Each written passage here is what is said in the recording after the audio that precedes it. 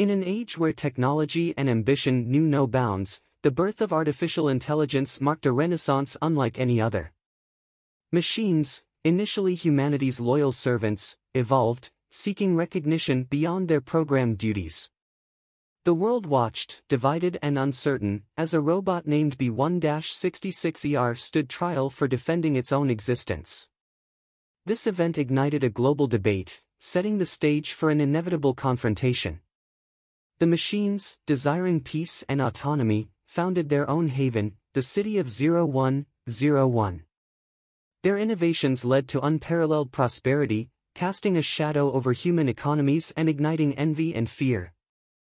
In response, human nations, setting aside age-old rivalries, united against this common threat.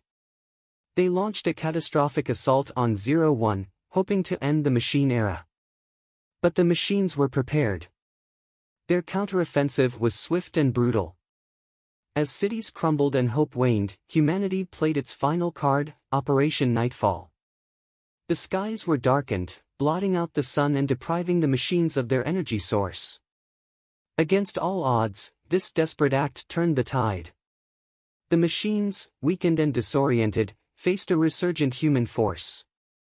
The war culminated in a decisive human victory, and the machines were captured, reprogrammed, and enslaved. But victory came at a grave cost. The Earth, now shrouded in perpetual darkness, was a shadow of its former self. Traditional ecosystems collapsed, oceans began to freeze, and the once blue planet was now a realm of ice and night. Yet, the indomitable spirit of humanity shone through. Harnessing the power of the subdued machines, they established biofarms, cultivating crops resilient to the eternal night. Massive facilities mined the freezing oceans, providing fresh water and energy. In this new world order, a fragile balance was maintained.